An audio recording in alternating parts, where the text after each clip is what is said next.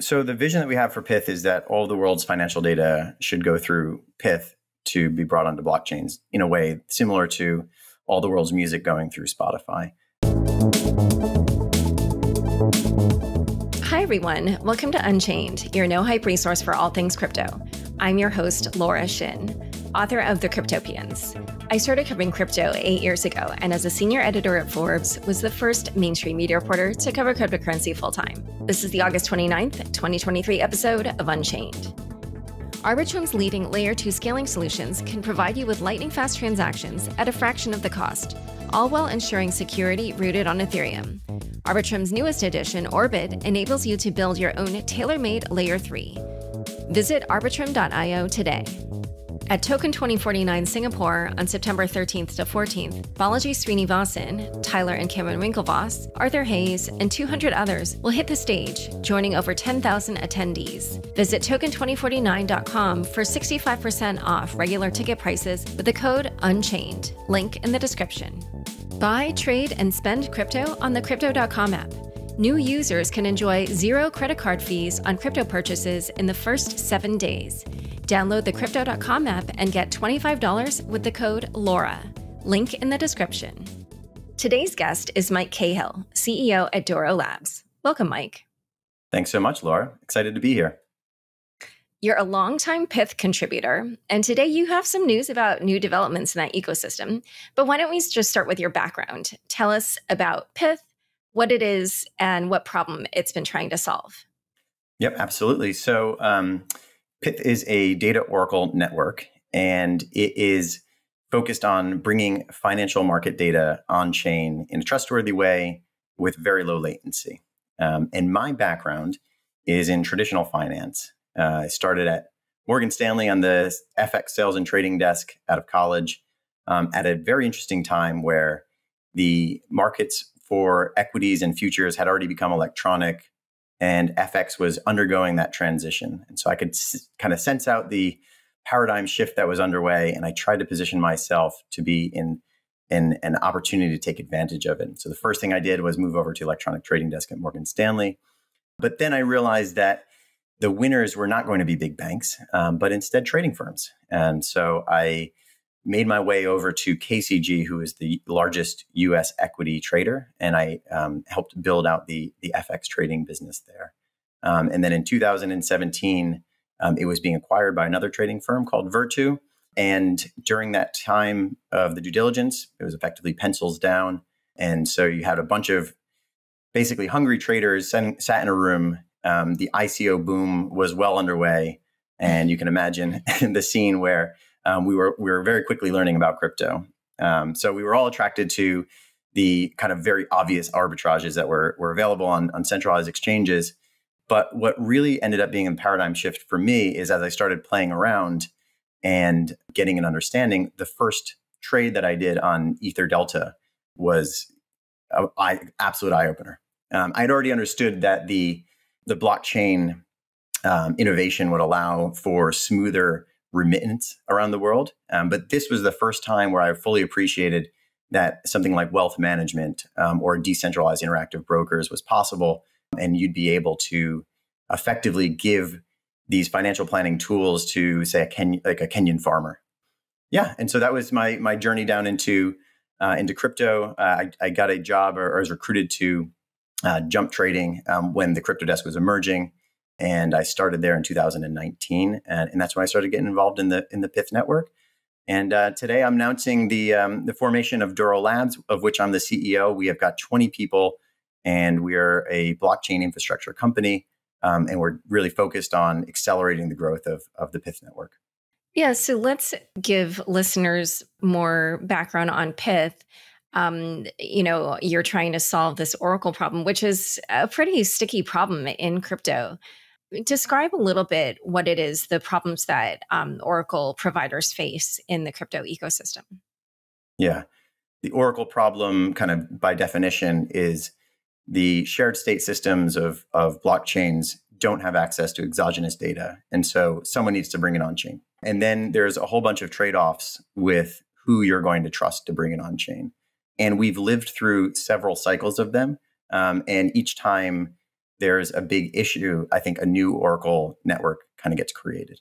So if you were to just start with building a application and you wanted to connect it to an Oracle network, or you wanted to connect to an Oracle, let's say that you were building a lending protocol. The most intuitive thing that you would do, if you were not that accustomed to dealing with blockchains, is connect to, say, the Coinbase API. And then you'll run into some problems with that. For instance, there is downtime with the Coinbase exchange. There's downtimes with their Coinbase API. They may update it at some point. They may not have all the assets that you want to have covered, or they may underrepresent the market. Like they may have one of the assets, but it mostly, say, trades on Binance. And so your price on Coinbase may not be reflective. And so you can start to build out a case for having to add more data sources, and you effectively have to deal with certain trade-offs. And most of those trade-offs are around the speed with which you can update. And so the reason why we developed Pyth, or I started working on Pyth, was the prevailing solution at the time, a few years ago, which was Chainlink, had two issues we thought with it. The first one was that it was relatively slow. So it was updating every, say, hour or 50 basis point move. And then the second problem with it is that it only uses free data. And when you're working at a kind of a systematic trading firm, there's two things that are drilled into your head constantly. The first one is that latency matters. And if you're slow, you will have adverse selection or you will lose money. And the second is that market data is pretty expensive. So financial market data in the traditional asset world was $6.5 billion in revenue in 2022. So if your model is predicated on getting that data when it's free, you're going to have a very high limitation to what is available. And so that's really where Pyth decided to focus on in terms of the sector and how we were going to develop the network to provide that with the lowest latency possible. And so how does Pyth do that? So Pyth is inclusive. It's a first-party data network, and it's inclusive of sources. So kind of the nodes in the Pyth network are the ones that are actually publishing the data or generating the data themselves. And so those consist of trading firms and exchanges. So there are 85 data providers in the Pyth network today. We count pretty much every large trading firm, almost without exception, from Jump Trading, DRW, Susquehanna, Jane Street. And then we have pretty much every large exchange on the crypto side, from Binance on down to the smaller ones, and also some traditional exchanges. So MIEX, IEX, MEMX are US equity exchanges.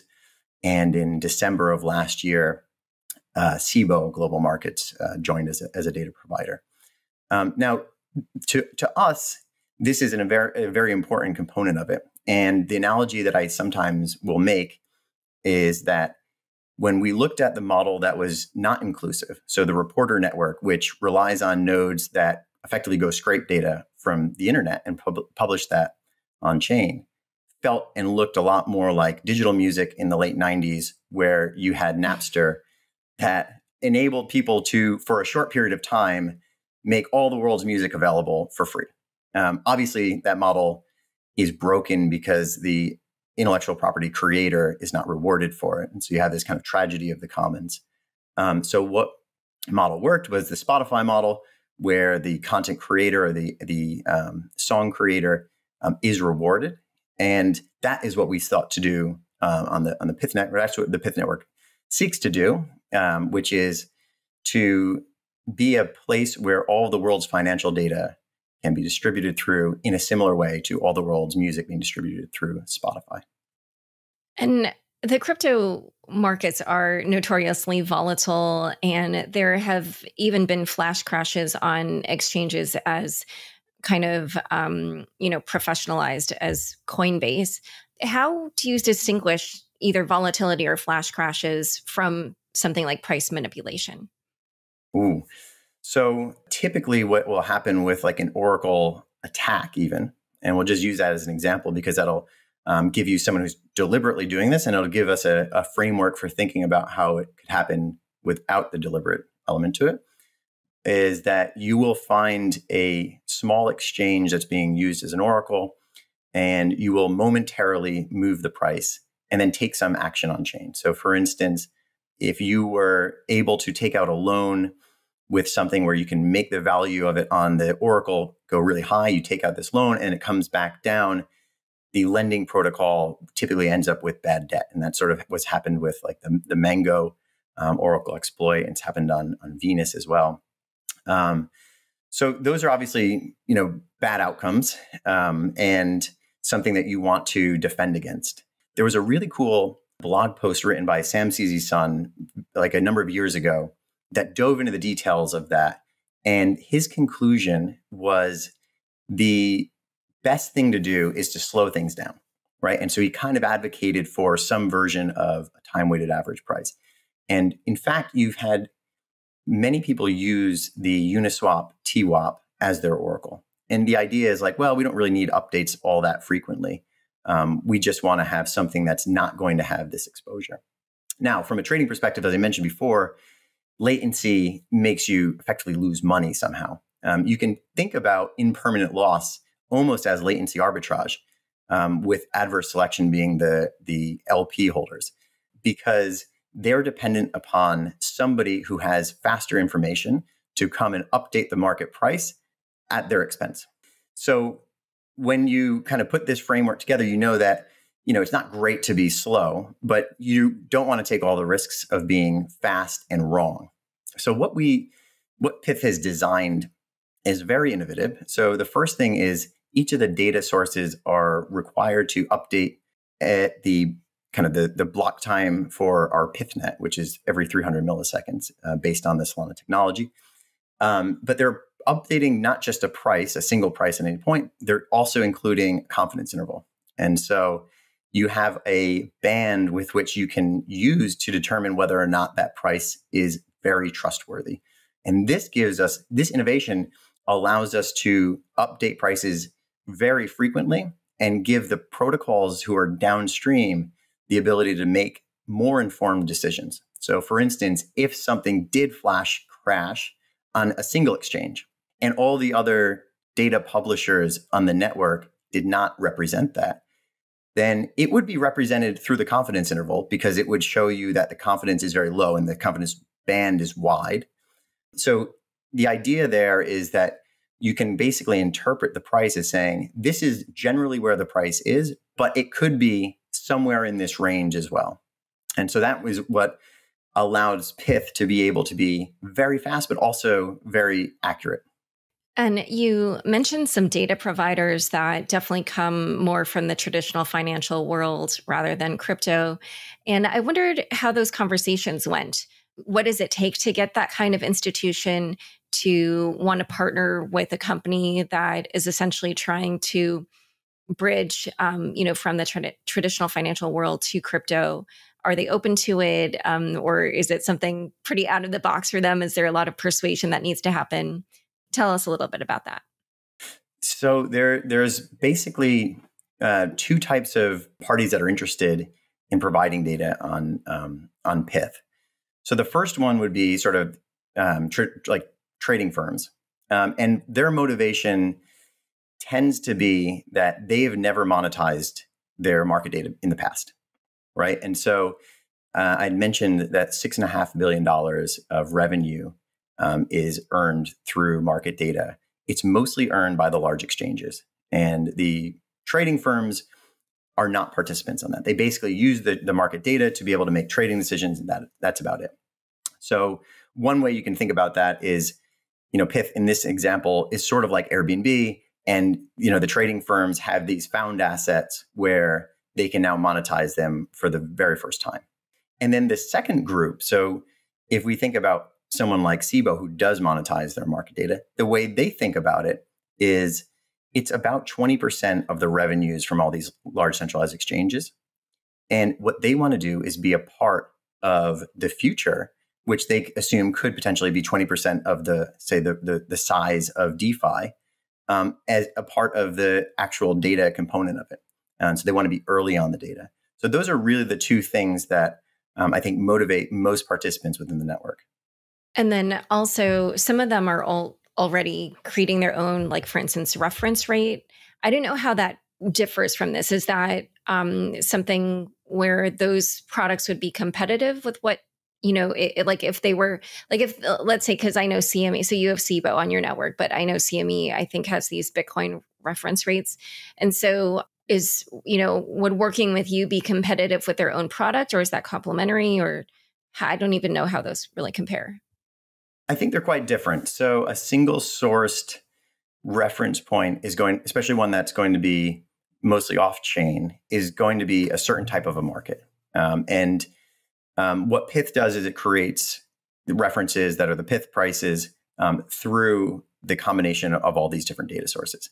Now, there's a couple of ways that you can classify pretty much every Oracle network or solution.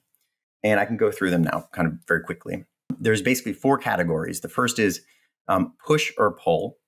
The second is fast or slow. The third is first party versus third party. And then the final is sort of single source versus a blended source. Okay, so in the first one, push versus pull, in a push model, basically the price gets updated to the shared state, to the ecosystem on a predetermined schedule, right? So this is the way that Chainlink mostly operates.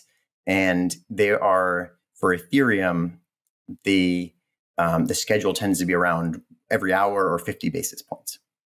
And there's a sponsorship where the gas is going to be paid for by the nodes, but usually it gets subsidized by someone else. There's some conflicts with this. So if you're like a profit maximizing mindset, what you would try and do is kind of degrade the product to the point where it's just above the switching cost in order to kind of keep the sponsorship and update as infrequently as possible. So there's some issues with this. And then the other element of it is that if you as a user wanted something that was faster, you're sort of limited. The pull model, which is what Pyth has created, means that all the prices are updated to a single repository at first. So Pyth uses something called PythNet, which is, as I mentioned, a version of Solana. It's validated by the data providers. So there's 85 data providers that are validating it. And it has all the sorts of transparency requirements you'd expect from sort of a layer 1. And so you can kind of check the fidelity and the provenance of the aggregation. And any one of those updates is able to be delivered to any of the chains that Pyth is connected to. Pyth is currently connected to 30 blockchains, and all 320 symbols that are currently live are distributed to any one of those 30 blockchains. So that's the kind of the push versus pull. Fast versus slow, we sort of went over before. And in order to be sort of the fastest, you need to be kind of inclusive. You have to have this first party network. For slow, this TWAP idea was, I think, kind of one of the things that people thought about as being a potential solution for a little while, but we sort of kind of moved on from that. First party versus third party. So in the third party model, it's kind of easier to set things up. You can go to websites such as CoinGecko and CoinMarketCap, but you're limited to whatever is free. And so crypto market data has, for the longest time, been mostly free. And if you looked at the traditional market data, it was largely free for a long time. And then it became 20% of the value of the revenues from large exchanges. I would imagine something like that could happen in the future. Coinbase has started charging market data a little over a year ago. And we can expect that other exchanges do the same. And then first party is kind of inclusive. And then finally, single versus blended source is, if you use a single source, there's going to be some of those constraints that I mentioned with using Coinbase versus a blended source, which you can just have contributors that add and create just a more robust price. So there's another example of someone who also does an Oracle, which is Binance. They have the Binance Oracle, but they're also a contributor to Pyth. And so there's some users that may only want Binance, and then there's others that would want to use, kind of Binance as a contributor to Pyth. And so when you're vetting data providers to add to the network, what are the qualifications that you're looking for? We are looking for institutional grade companies that have a strong reputation, in so much where there is more at risk for them to lose in another business than there is for them to gain by trying to manipulate the Pyth price. And so they're very, very much household names, all of these 85 data providers, and they're all public. So you can go on the website of Pyth.network/publishers, and you can see all the publishers as part of the network. At this stage of the network, it's very important for people to derive the trust from these names, right? And so it would be a crazy thing for like Jane Street to try and manipulate the price of something on Pyth, because the amount that they would end up losing in terms of goodwill and on their name from kind of publicly doing this is going to be much more than they could potentially gain from this. And so that is really the litmus test for whether or not someone should be a data provider into Pyth at this time. In the future, when things move to a decentralized, permissionless setup, this will be determined by the governance token holders of the network, and they'll be able to do that based on the quality of the proposed data provider that gets added. And there'll be some staking and other kind of incentive mechanisms in place to protect anyone from coming in that doesn't have the best of intentions. So something that I find so impressive is that you've integrated 30 blockchains. You know, as far as I understand, that's a technical feat. Just talk a little bit about what it is to try to provide for so many different blockchains, on a integration on a technical level. It is a lot of work. And my co-founder and CTO, Jant, has lots of opinions on kind of the best practices that he's learned by dealing with so many blockchains. Some of his insights that I think he would mention is that dealing with EVM, you get lots of benefits of ancillary tooling.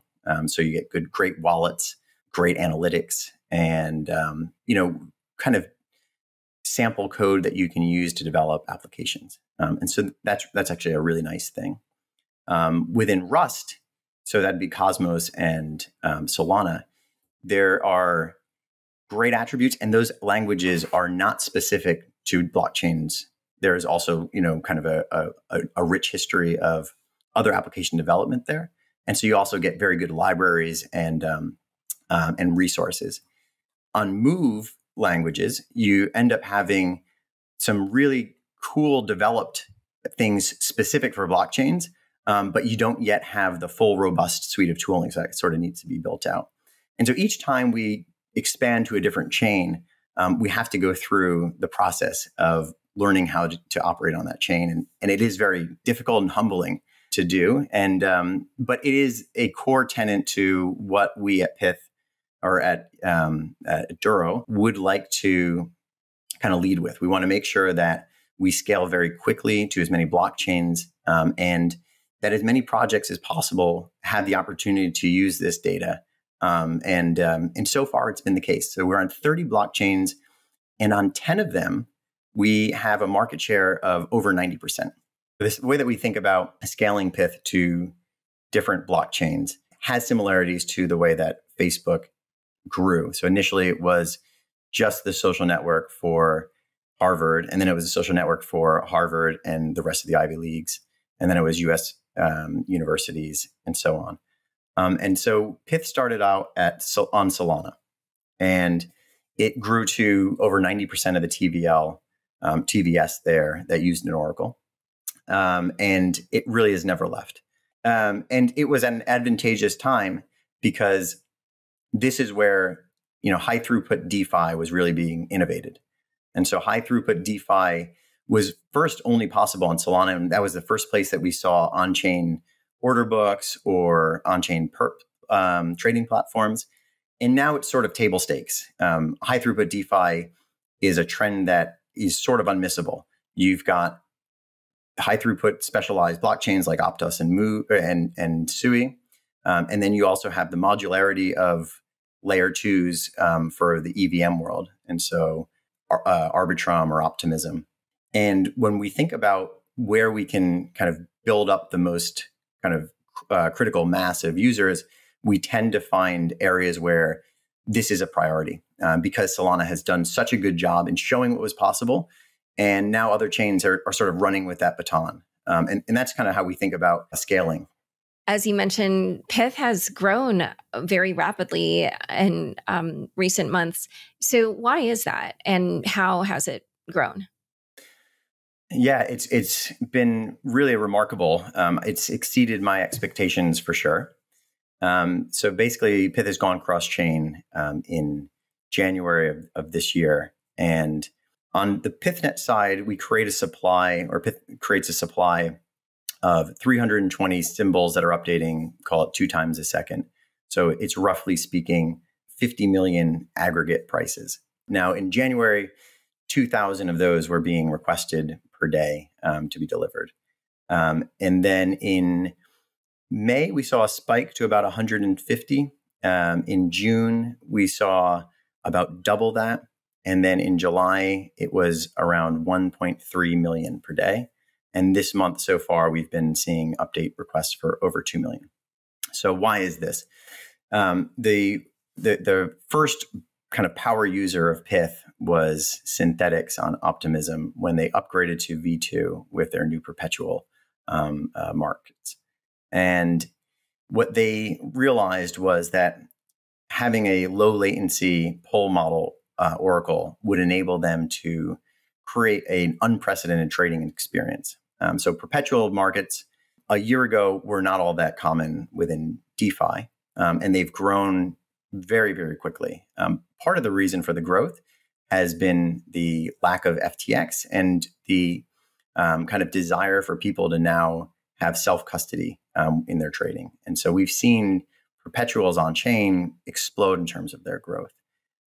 Now, because Pyth has been able to help Synthetics in creating a kind of best-in-class trading experience, I think that most of the competitors or people that would like to build something similar have found Pyth in similar capacities. Today, if you were to do a derivative or take a derivative trade on a DEX, there's a 50% chance that it's powered by Pyth, which is really remarkable growth given the kind of the short time frame with which we've kind of gone multi-chain. And how is Pyth what are the range of ways that Pyth is being used? So like most oracles or most protocols that require oracles, the 2 largest use cases are lending protocols as well as kind of trading ones. But we also see things like structured products and other kind of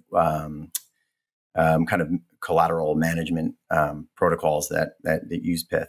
But generally speaking, those are sort of the broad 2 categories. It's kind of trading and then and creating collateral for lending. All right, so in a moment, we're going to talk about your news, but first, a quick word from the sponsors who make this show possible. Join over 80 million people using Crypto.com, one of the easiest places to buy, trade, and spend over 250 cryptocurrencies. With the Crypto.com Visa card, you can spend your crypto anywhere and get rewarded at every step. Up to 5% cash back instantly, plus 100% rebates for your Netflix and Spotify subscriptions, and 0 annual fees. New users enjoy 0 credit card fees on crypto purchases in their first 7 days. Download the Crypto.com app and get $25 with the code LAURA. Link in the description. Join over 10,000 attendees for this year's biggest crypto event at Token 2049 Singapore on September 13th to 14th. Sandeep from Polygon, Eric Wall, Chris Berniski, and over 200 others will hit the stage, joining the industry's most influential for an unforgettable experience ahead of the Formula One Grand Prix race weekend. Singapore will transform into a crypto hub for a week from September 11th to 17th, with over 300 side events that will make for unparalleled networking opportunities. Builders and investors at the bleeding edge of innovation will drive an agenda that covers the ever-evolving regulatory landscape, the convergence of crypto and AI, Web3 gaming, NFTs, and the metaverse, DeFi, scalability, interoperability, and many more.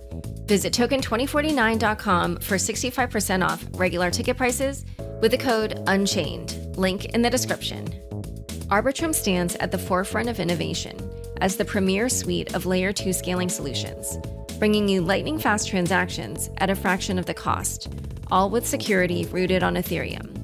From DeFi to gaming, Arbitrum One plus Nova is home to over 500 projects. And with the recent launch of Orbit, Arbitrum welcomes you to build your very own tailor-made Layer 3, or as the Arbitrum ecosystem calls it, an Orbit chain, directly on the Arbitrum tech stack.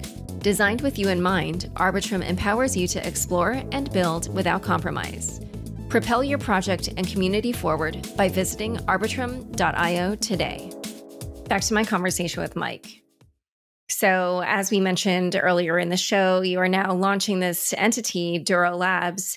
Tell us how it will be working with the Pyth Network. And I believe there's a task coming up very soon, which you might want to talk about, this Perseus upgrade. Absolutely. So yeah, we're very excited today to announce the launch of Douro Labs. So Douro Labs is a company that has 20 people, ranging from contributors that were at Jump previously to alumni from Goldman Sachs or AWS, Chorus One, and many others. And what we're looking to do is build out tooling and development for the network and really try and accelerate the growth. Now, the Pyth Network has had a few stages of big technology upgrades. And so, as I mentioned before, Pyth started its life cycle on Solana. And that was in September of 2021. And the idea was we needed to be on a layer 1 blockchain where there was going to be the characteristics that could give people the necessary assumptions for trust. And we wanted to make sure that you could use a Solana block explorer and look at the aggregation back into the math of it, and kind of really understand how it was working. And so a layer 1 blockchain was important. But we always viewed that Pyth needed to be on multiple chains. And so because latency is such an important component and characteristic of valuable data and the type of data that Pyth wants to provide, we needed to be on the blockchain with the fastest intervals. And so that ended up being Solana. So the decision criteria was quite straightforward to begin with, given those constraints. And we knew that we'd go cross-chain. There were times where Solana became so popular and it became very congested. There were NFT mints, and landing Pyth data on a congested Solana was very difficult. And there was also downtimes from time to time. And so we realized that we needed to create an application-specific chain. And if we can do that and we can convert to this poll model, we would be able to scale very quickly to the number of symbols and number of data providers without having to have a new variable cost with how much we grow. We can have the variable cost sort of be downstream. And so this is our V2 and the emergence of PythNet. And then we plugged in PythNet to Wormhole and started growing cross-chain about 8 months ago. And now we've grown to being on 30 different blockchains. The Perseus upgrade is a continuation of the development in the PythNet architecture that gets sent over Wormhole in such a way we're now using Merkle trees for proofs, and that allows for a way more customizable delivery. In the past, we were relying on basically preset batches to be delivered to various blockchains, but now they can be fully customizable with a single proof that anyone can use to validate the messages that were sent. So this allows us to see a decrease of gas from anywhere from 40% up to 90%, depending upon how many symbols you're using. We can increase the publishing frequency to other chains by a factor of about 2. And it allows us to really continue to scale and grow the network to make sure that it's constantly the fastest and cheapest it could possibly be. And one other aspect that I think is coming is a permissionless state with token-led governance. What will that look like? So right now, becoming a member or a node in the Pyth network is managed by the Pyth Data Association. And that eventually will get turned over to governance holders. And so that and other key features. This is where Pyth as an application will have critical areas such as which symbols to add and which data providers do what, managed by the token holders. So this is an important transition in kind of the life cycle of Pyth as it continues to decentralize. In a decentralized state, if you're going to add new data providers, how does that work? Maybe there's a proposal to, try to talk to this other centralized party, and then are like certain people delegated to represent the network that way? Or I'm just wondering how a decentralized entity interfaces with all these centralized entities. Yeah, so it is an interesting point, given that the Pyth network has probably more contributors than most decentralized protocols today. It is going to be a little bit of a challenge, but I think this is something that will get proposed in governance and a framework that will allow basically general participation. There is a couple of good models out there where we see, highly participatory governance structures. Synthetics is a good example of one. And then there's kind of other models that are more like, say, Aave or Compound. Synthetics uses sort of committees. Aave and Compound are sort of just like token holder votes. And so we'll allow the community to make proposals on how this will work. But I think that it's an exciting place to kind of experiment. And do you have a sense yet of how tokens will be distributed? No, we haven't had any announcements around that yet. Okay. Yeah, I'm sure probably the regulatory environment in the US is perhaps going to complicate that discussion. So tell us a little bit more about the plans for Douro Labs. Will you contribute exclusively to Pyth, or do you think in the future you might extend services to other projects? It's totally possible that we could extend services to other projects. But for the moment, we are laser focused on really developing Pyth Network. We have a whole lot of embedded DNA with contributing to Pyth from myself and co-founders Kieran and Jant. So, that's where we think that we can add the most value. But, who knows, over time, I think that there's certainly within scope for us to be able to do and work on other projects. And so the focus for Douro Labs will be contributing tooling for, just tell us a little, like you're servicing developers, is that it? Exactly. So it'll be continuing to advance the development of the network. And so that could include additional upgrades like the Perseus one. It could also be helping build out the network by working directly with data providers to go through the kind of governance process. And so those sorts of things. The crypto markets are in a really interesting place right now. The volumes are down. We have market makers that have been withdrawing. It looks like Binance is in a precarious state. There's just so many things that make it feel right now like the crypto market is just changing generally. And I was curious for your thoughts on kind of where it's going. And I feel like also you'll have an interesting perspective because you've seen so much growth during a period when everything else has been kind of in this transitional state. So yeah, where do you see the markets going?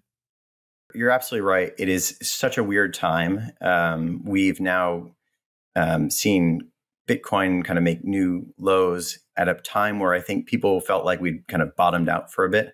And I think that's sucked a lot of the air out of the room. So the interesting thing is we have not seen a kind of general retreat in terms of the number of builders. So Pyth has had 3 new applications per week integrate.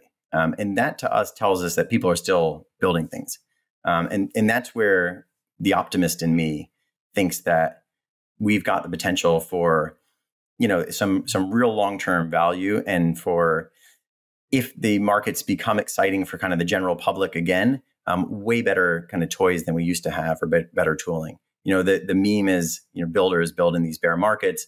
We think it's the case. And I think that looking at Pyth's growth in terms of all these metrics that around usage underscores that.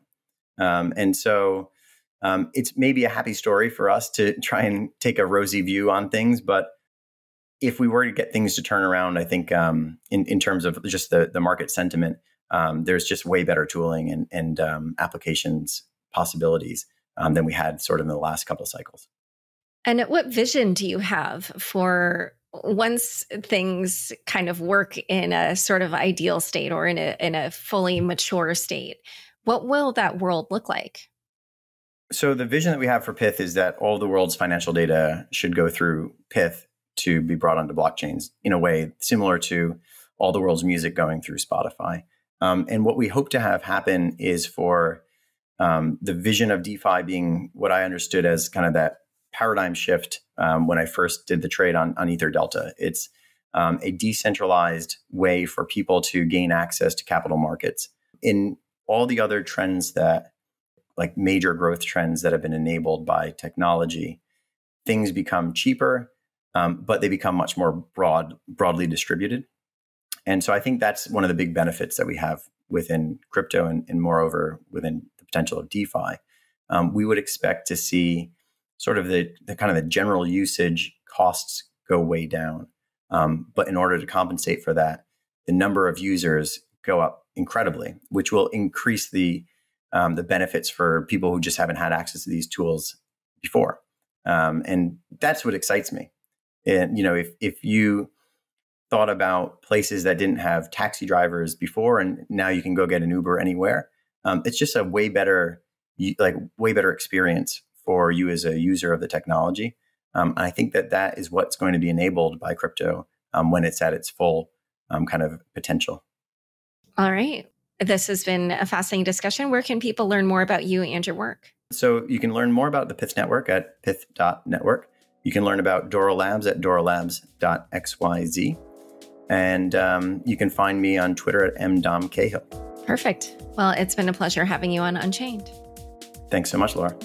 Thanks so much for joining us today. To learn more about Mike, the Pyth Network, and Douro Labs, check out the show notes for this episode. Unchained is produced by me, Laura Shin, with help from Kevin Fuchs, Matt Pilchard, Zach Seward, Juan Aranovich, Sam Sriram, Megan Gapis, Ginny Hogan, Leandro Camino, Shashank, and Margaret Correa. Thanks for listening.